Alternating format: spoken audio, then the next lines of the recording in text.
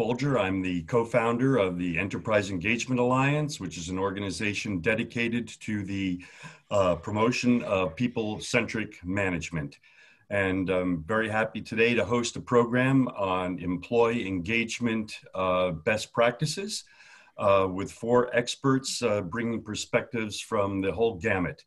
That's starting with Dr. Solange Shiraz. She is a founder of HC Moneyball, which is a leading analytics company in the human capital analytics space, and they have a new SaaS software for benchmarking.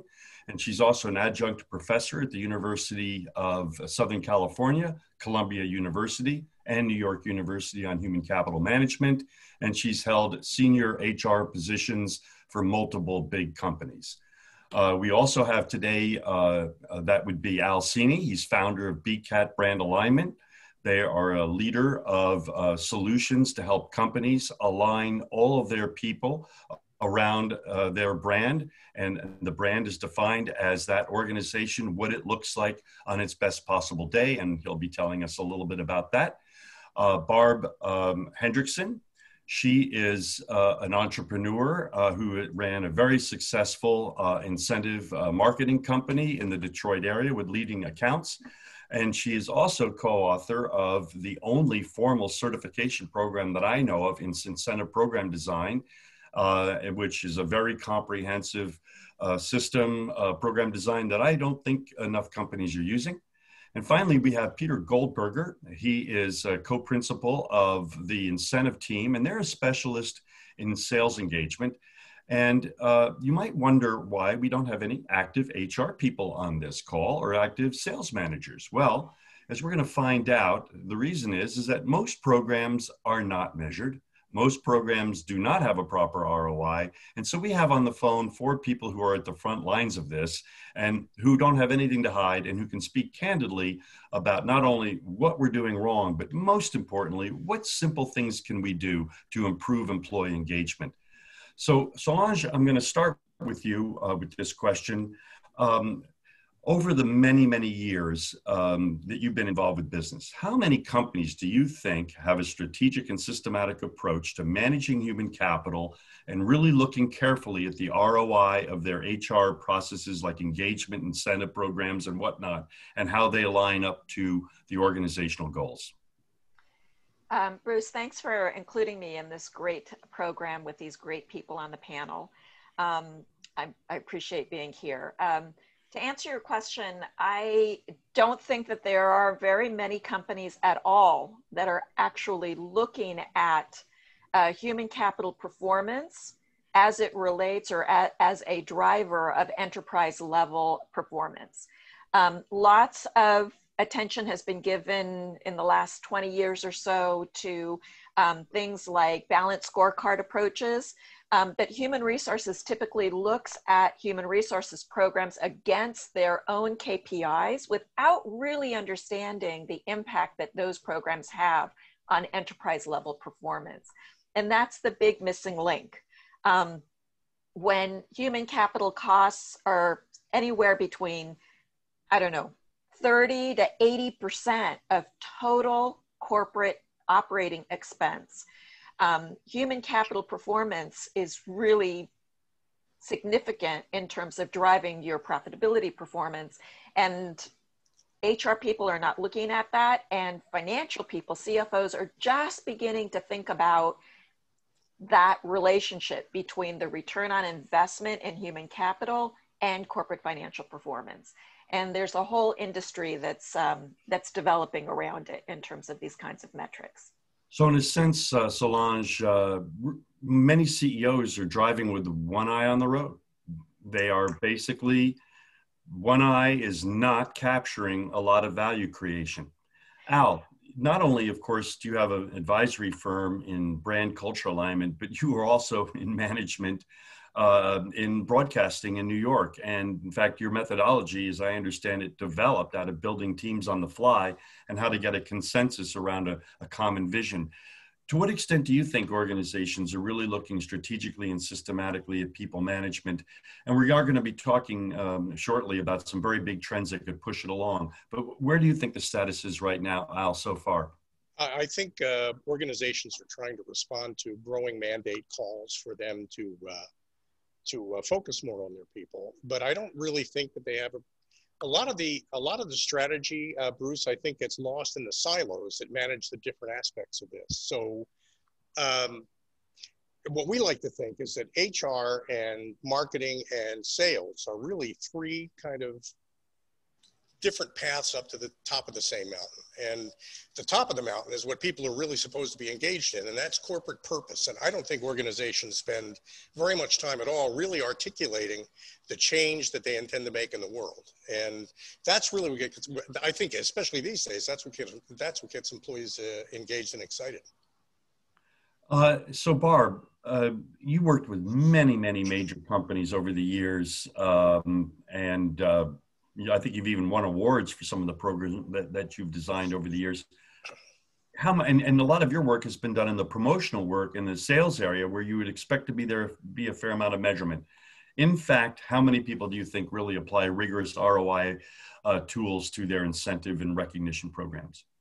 Not very many. And of course, that's always been the struggle, because company leaders tend to think, and I can speak to the role that incentive programs play toward employee engagement. And they've been considered touchy-feely and they're nice to have, but you have to measure if you're going to make the case to management that these are actual revenue producers and not overhead. So, and of course, the most effective incentive programs are aligned with company goals, and people pay attention to what's measured. It's a way for executives to communicate what's important to them.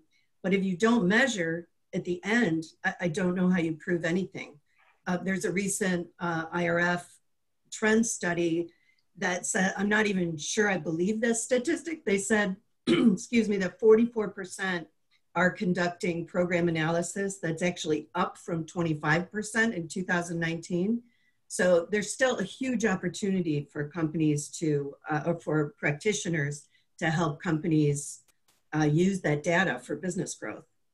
So Barb, that's the Incentive Research Foundation, just for those of you folks who don't know. I'm sorry, I used the abbreviation.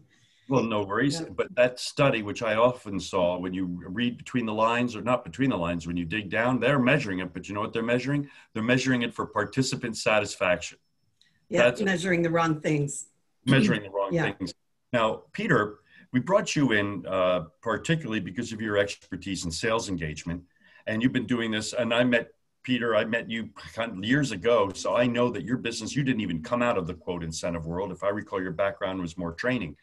And you would think that the sales engagement area would be the most measurable area, and that the bean counters would really be looking at the ROI of sales engagement. But in fact, Peter, what has been your experience on the seriousness of measurement in sales engagement? Well, you're right. When we look at all the performance improvement programs that are out there, you would think sales is the easiest. We have a baseline. We know exactly what it was prior to the program, but you would be shocked and absolutely disappointed in the number of companies that I've met with that have never really looked at the ROI of the program. It's the easiest one. The data is there. These aren't soft numbers. These are hard numbers. Yet more and more companies I see, they just have not caught up to, wow, what is the ROI of all of these dollars that we're investing in these types of programs? It's shocking. And what's really interesting about it, no company would think about making a major investment in technology or in a plant or in a building without running basic ROI analyses. They wouldn't even think about it. And yet they're willing to spend, as Solange said, 30 to 60% of their annual expenses on people. And when you talk to CEOs and you talk to CFOs and you ask them about that, you know what they say? Oh, it can't be measured. You know what? I know it works. I know half of it works. I just don't know which half. If I took it all away right now, everyone would be upset. So whatever. And then often, behind closed doors, they'll tell you that the sales managers and HR people are always coming up with these schemes, and they don't know whether they're going to work, but whatever. But something is going to change now, I think. And I'm going to ask you my next question before we get into sort of, because we promised in this half hour, we're going to give concrete tips on how to change this reality that most programs are not measured and we'll discuss that.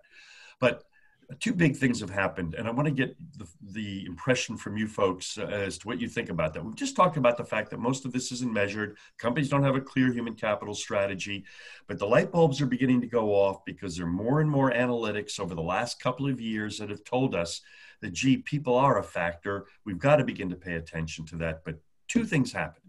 And I want to get your reactions to that. First, the Securities and Exchange Commission of the United States just issued a new regulation. It's now probably effective now, and it's certainly going to be effective for the 2021 proxy season for every public company.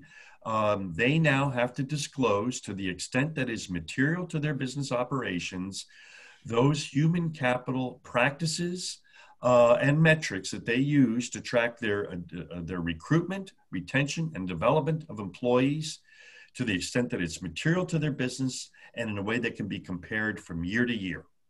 So, and we also know now that 70% of investors today are very focused on how companies treat people. And we know that the so-called ESG investor category, that's environmental, social, and governance, is by far the fastest growing element of investing today. And most of the ESG funds, 4 out of 6, are outperforming the S&P 500 this year, despite a very volatile year. Now, that weren't enough news to get CEOs thinking, because of course, as soon as an SK is reformed, what happens? All the big lawyers start sending out reports. And already the major reports, one of them says from one of the top law firms, what to do now that human capital disclosures are the law. That's their words, not mine. Now, secondly, if that weren't enough, a very prestigious organization, the World Economic Forum, that's well known for the Davos event. They developed, and they just introduced it 2 weeks ago, a new white paper called Stakeholder Capitalism Metrics. And these are new metrics that they are recommending that all companies use, not just public companies, all companies, that they should use to publish corporate responsibility reports that are a clear way to compare one company to another in their environmental, social, and governance practices. And there are multiple metrics related to the social or people metrics related to retention, development, i.e. all of the information being requested by the SEC. Now, I think it's fair to say in parochial terms that the World Economic Forum is the in crowd of business. These are truly the biggest leaders in business. Bank of America's CEO, Brian Moynihan, he actually announced these new standards, and he said that every company on earth is going to have to do this because it's the only way to compete. And even some days your bank loans are going to be based on the way you treat people. So with those, I would think those are rather extraordinary developments that might change the conversation. But Solange, you've been in business for a few years. What do you think? I think you're absolutely right. I like the way that you're characterizing it, but it actually isn't a new trend. So even though the SEC announced their new reporting requirements in Form 101C related to the material impact of human capital performance in organizations, other organizations have been calling for this for years. So it's not a new thing. It's just gotten the attention of the SEC. And it feels a little bit like, a tsunami. It's been this growing wave of both regulators, governance rating agencies, the SEC, and investors, because the movement from the SEC actually came from the IAC, from the investor, From the Human Capital Management Coalition. Right, and the Human Capital Management Coalition, who sort of started this whole ball rolling. But organizations, governance monitoring organizations like the IIRC, GRI, ISS, SASB, they've all been calling for more transparency. And when we think about transparency, we have to talk about ISO, the International Standards Organization, who released a new standard January of 2019 called number 30-414, which calls for the disclosure of human capital performance to both external constituents and internal constituents. So their fundamental premise is organizations that are transparent in the way that they communicate their performance, especially around human capital, are actually performing better than those organizations who are shrouded in secrecy, and maybe not even, shrouded in secrecy because that's a strategy, just because they're not paying attention and they're not seeing that this is a lever, a driver of higher levels of performance. I had a conversation the other day with somebody from one of the big four accounting firms on this concept of materiality. How do we define what it is? How do we identify which aspect of human capital is actually material? And that's a little bit of a slippery slope. You'll see that no one's actually discussing how do we define materiality, because materiality is a standard. And so we have to actually look at it contextually. But one of the things that he observed is, if we can prove the relationship between human capital management performance and corporate performance, we don't really care about disclosure. Any smart business person is going to say, I'm going to understand this because it's going to help me run my business better, not I'm going to understand this because I have a disclosure requirement, right? It's a little bit like the cart before the horse. And what we're doing now in the human capital area, especially the analytics area, is connecting those dots. What is driving corporate financial performance? And we've got some great metrics that help us understand at the macro level, at the aggregate level, whether or not organizations are actually seeing a return on their investment in human capital and human capital programs. And I don't know if you want me to address that now or you want to wait until we'll a get little to that later. in a little bit. Okay, but So, there's a business rationale. There's a business imperative. It goes beyond the disclosure part of it. In fact, it's almost irrelevant, the disclosures, as you say. If you're not going to, in fact, the video that announced the new Stakeholder Capitalism metrics, the speakers like Brian Moynihan, they say, these metrics mean nothing unless you manage your business to them. Barb, you have been involved with industry outreach efforts for years. In a past life, I think you were involved in multiple committees that were trying to get companies to understand the importance of people. There was even a lobbying group to get tax laws to promote productivity and quality. And in fact, they were successful. Those laws are still, they were removed from the books. But for many years, there was an incentive, a tax incentive for companies to run engagement programs to promote safety that got wiped out in the last big tax reform. But Barb, what do you think the forefathers of the industry that you were in would have thought to see these major organizations proclaiming that people are now material to success? Am I nuts, or is this rather revolutionary? Yeah, I mean, they would be thinking, okay, finally somebody cares. Because, I mean, part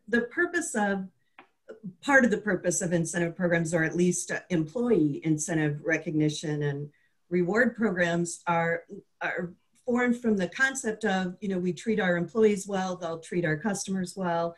And, it's not necessary to have a customer-centric,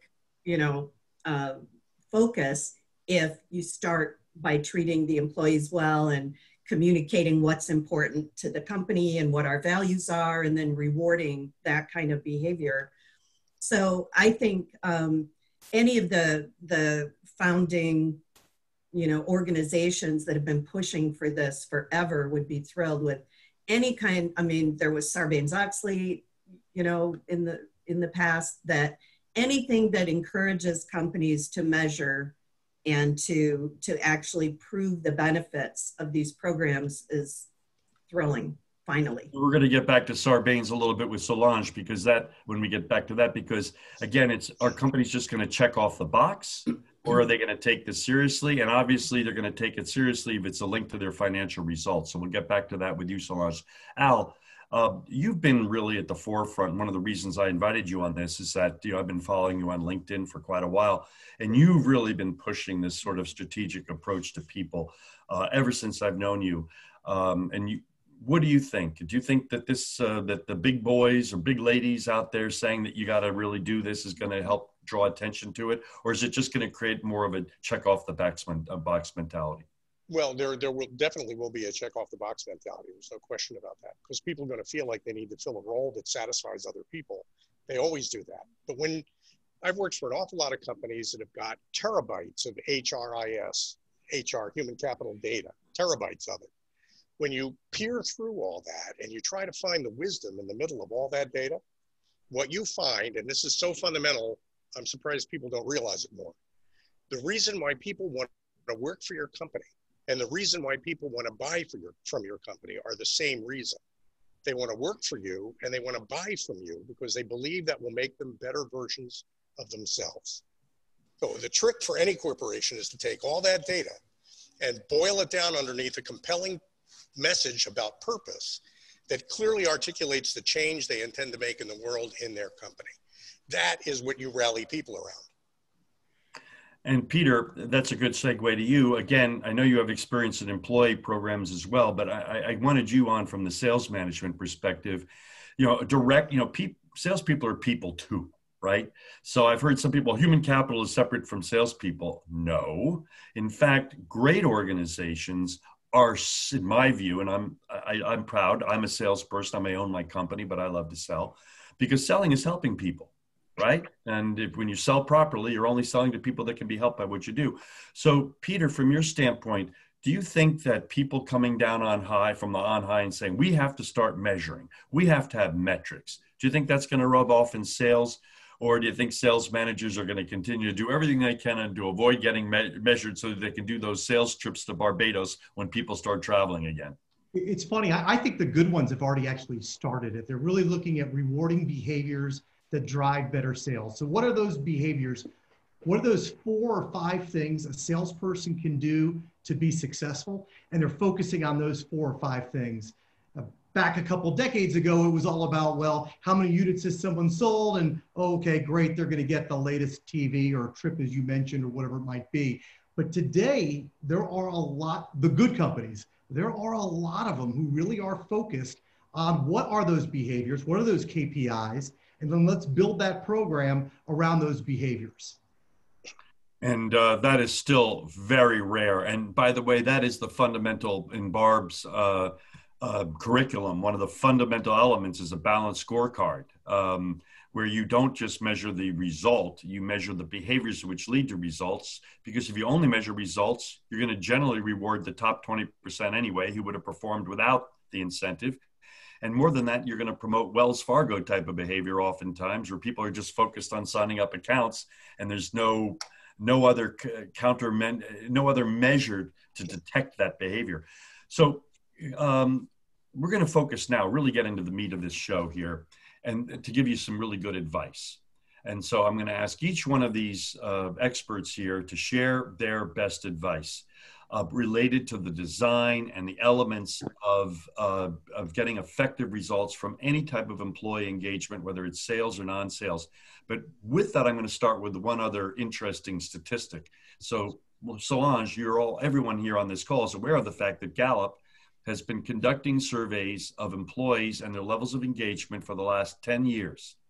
And essentially, over the last 10 years, there has been no improvement, none. In fact, I think it's a little lower than it was 10 years ago. And then secondly, another group called the American Customer Satisfaction Association does annual surveys of the level of satisfaction in brands. That hasn't improved.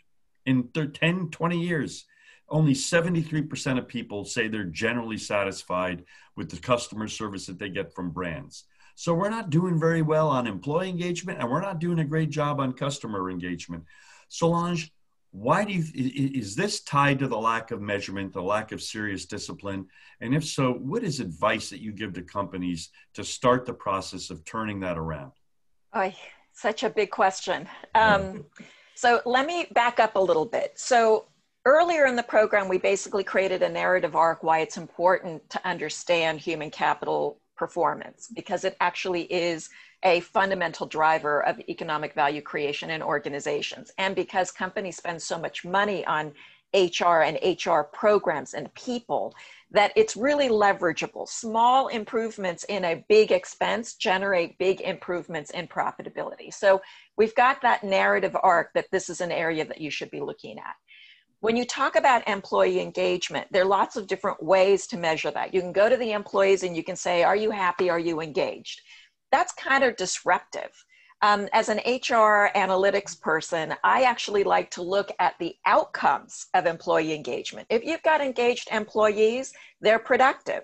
They stay with you. They go above and beyond. They mentor and train other people. They participate in training. So there are measurable indicators of employee engagement without necessarily having to go to the employee and ask them, are you engaged? Are you happy? If you look at the academic literature, probably the strongest driver of employee engagement is something called organizational justice. Do employees feel that they are being treated fairly by their companies? Not only by the way the companies are structuring programs like sales incentive programs or other incentive programs, but all rewards programs, all training programs. And do they believe that they are getting a fair distribution of value? Are they getting paid the right things? Organizations that have high levels of perceived employee organizational justice, where employees feel that they're being treated fairly, actually see a correlation to high levels of employee productivity. The more productive your employees are, the more return you're going to get on that investment in people. And the higher your HCROI, the human capital return on investment, is, that's tied directly to profitability. So we don't have to guess what's driving profitability. We can see that through the employee performance, the employee contribution.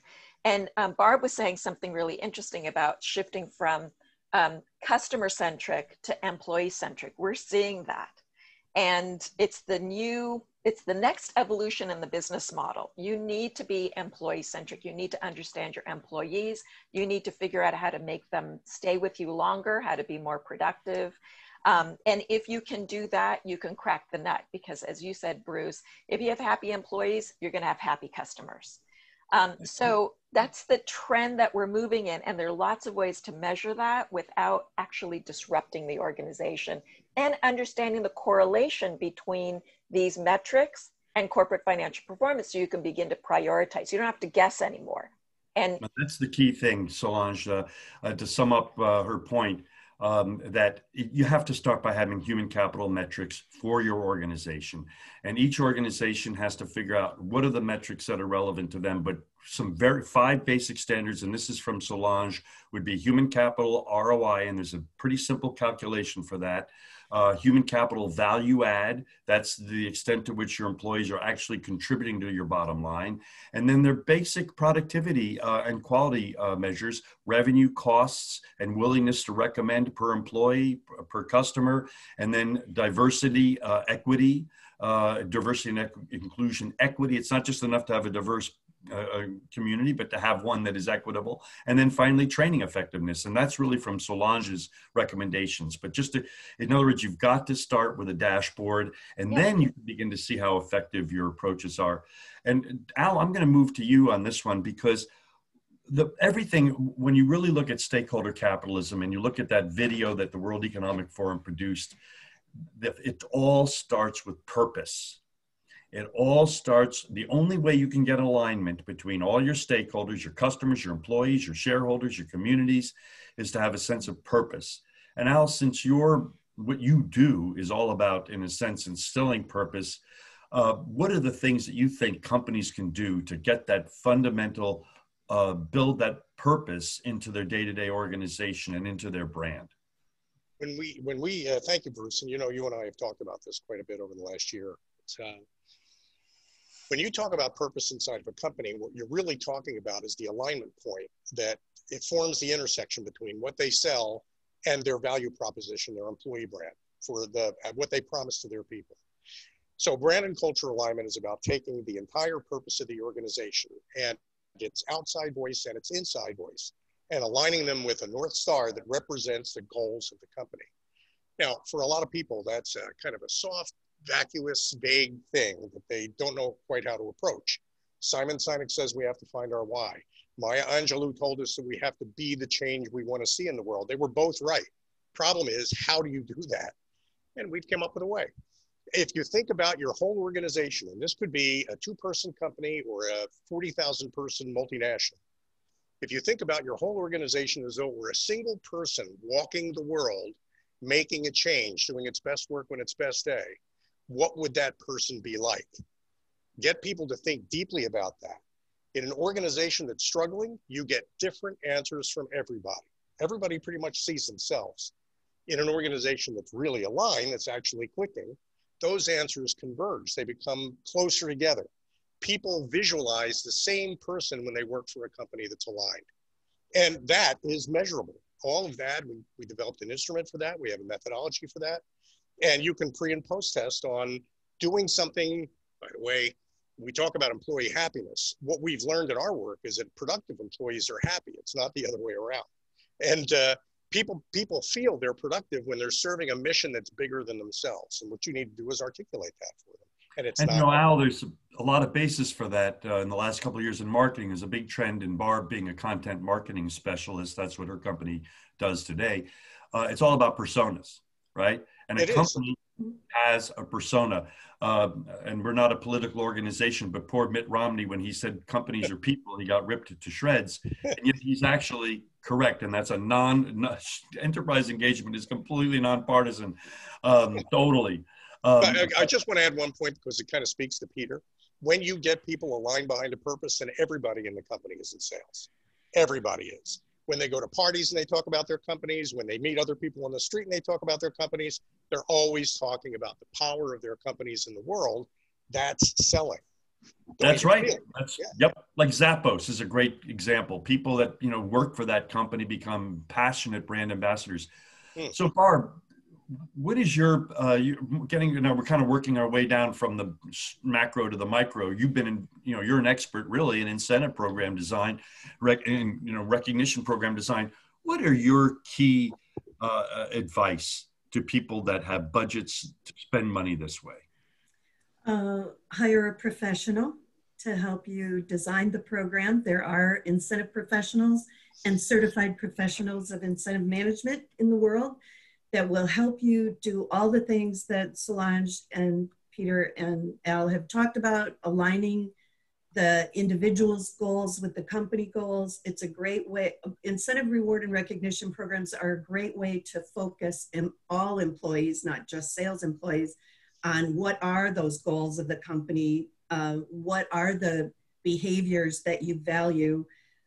Peter described some of the process goals that are part of a well-designed program, not just a result goal.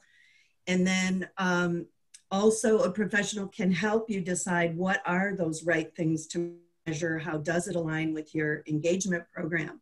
And then how do you measure the right things to really, the financial people are gonna be looking for the numerical ROI, you know, exactly what is the result of that, the financial gain of that program. But the management or sales managers might be more interested in a real ROI that's going to take into account all of those other things that they discussed, whether the company's focused on innovation or collaboration or culture or whatever those other things are, they can all be measured. Well, thank you, Barb. And Peter, from your perspective, sales, what is the advice that you would give to most companies who are spending all this money on these sales incentive programs with very little ROI? What are your recommendations? Well, one, I would say, let's make sure, like we've said before, let's reward the behaviors that's going to drive these better sales. It's great for the salespeople because they have a roadmap to know when they put their head on their pillow every night, how did I do? Am I leading towards that goal or not? Two, it actually gives the manager the ability to see on a dashboard, where is that salesperson lacking in their performance in those KPIs? If we're measuring those behaviors, where are they lacking?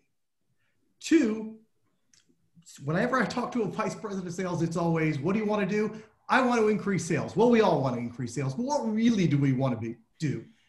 be strategic about it. It's high margin products we want to increase? Is it a new product launch? Is it multiple categories that we may not be focused on? Be as specific as you can on what type of sales you want to increase. And then 3, and everyone I think on this call has already said it, you have to measure this. You absolutely have to. If somebody's not asking the question within the organization of how is this big budget really doing for us, they're going to eventually. So be prepared. So get that ROI after each quarter, each year. You should be prepared to be able to answer something like that. Well, great. Let me do this. I'm going to go back and do kind of a quick recap of this great advice. Hopefully you folks see my screen there. And essentially the big advice that we've gotten here that, excuse me while I do this, it's not cooperating, there you go. Number 1 from Solange, as I said before, create a strategic human capital management plan, develop dashboards that score the information that's relevant to your business. Earlier I gave you some ideas. On top of that, measure whatever activities related to that dashboard that you come up with, and come up with dashboards that you can track the financial results. From the point of view of Al, as a quick recap, a great brand is really a persona. It's a company, what it looks like on its best day. And when every employee, every stakeholder, every shareholder has an idea of what that company looks like on the best day, then everybody's activities can be worked toward it.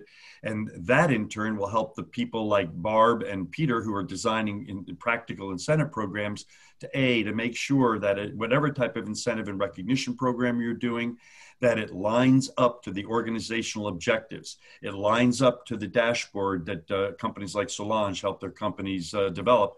And by the way, you can now compare your dashboards with other companies. HC Moneyball actually enables you through a licensing. You can go and see what your own human capital ROI is against other companies. So there's no lack of data today, as other people here have said.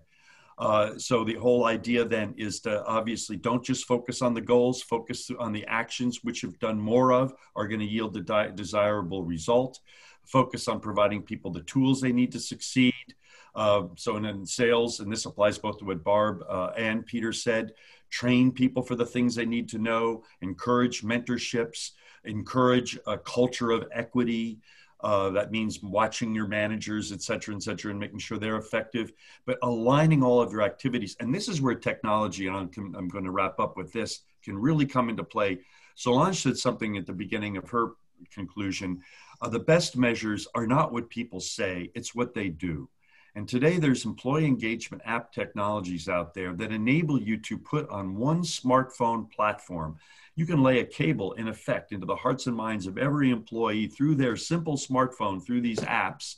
You can have your training, communication, feedback, social recognition, collaboration, innovation. And then and then of course, behavioral, you can have incentive and recognition, wellness programs on these apps. They already exist. And I believe that's going to be a marketplace as big as CRM, customer relationship management, in the coming years, because then, Solange, you get qualitative and quantitative, and you get behavioral data. And then you can correlate that to what people said, and you can correlate it to turnover and willingness to recommend. So there's a world of opportunity to turn the 50% or so of our expenses on average that go to people into a clear profit center, and that's the opportunity. So I have to thank Solange Charras once again from HC Moneyball, Barb Hendrickson from Visible Communications, a content marketing and communications company in the B2B space, Al Cini with the BCAT brand alignment process, and Peter Goldberg, incentive team with his sales engagement tools. And just to remind you that the Enterprise Engagement Alliance has a free information platform at enterpriseengagement.org. And we have the world's only learning program at theeea.org that actually teaches how to manage to a human capital scorecard and ROI of engagement. And Solange, you are a contributor to that. Thank you very much. So folks, have yourselves a great weekend. And this show will be live on YouTube shortly, and we'll be sharing it throughout the year. Thanks again, everybody. Thank you, Bruce. Thank you. Bye-bye. Bye. Bye-bye.